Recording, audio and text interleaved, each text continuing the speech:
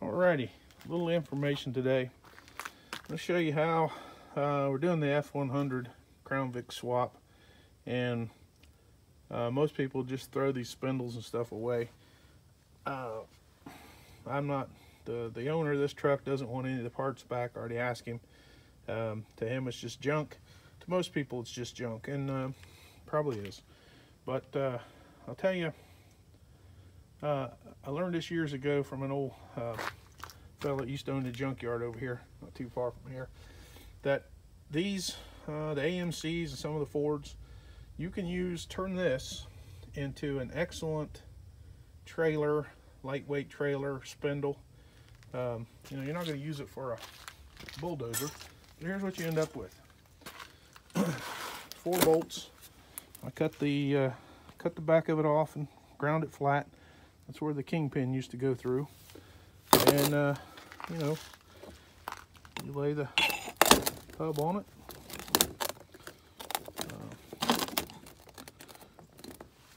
Got your wheel bearings already figured out. These are, you know, proven, you know, Ford bearings. You know, they're good. And the other plus to these are great for a boat trailer. Or, actually, I used 2 of these on a car trailer years ago, off an AMC. They were both off of AMCs.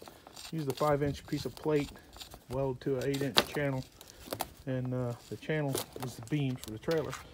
But there you are, and you've got a 4-bolt trailer hub with bearings and the whole shooting match, which was going to go in the junk, which I'm cleaning all this crap up this afternoon while it's not raining.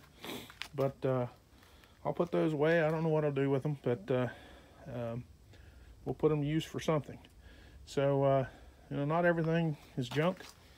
You know, this is just as simple as taking that apart, knocking the drum off, and unbolt these.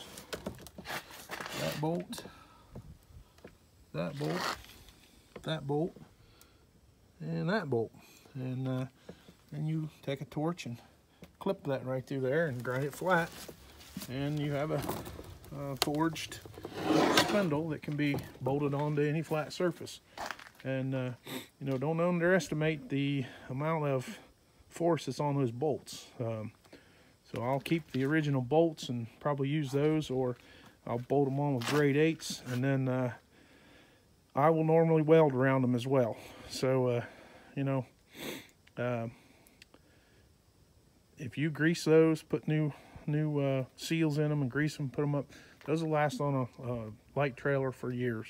So, you know, it's just a thing you can use. Maybe somebody can get some good out of. Not a huge savings, but you know, if you're going to build something, you have some of these laying around.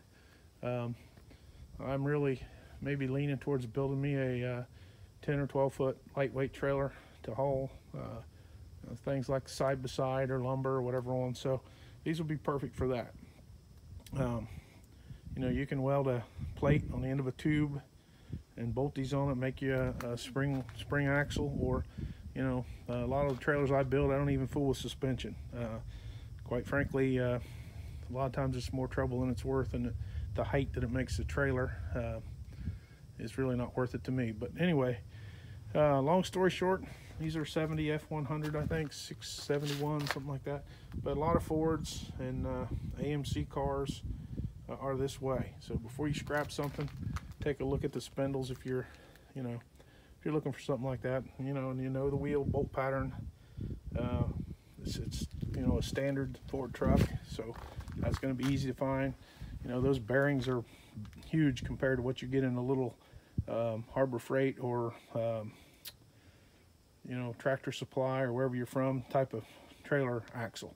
So just something to think about, and hope helps somebody out. So thanks for watching. Like and subscribe.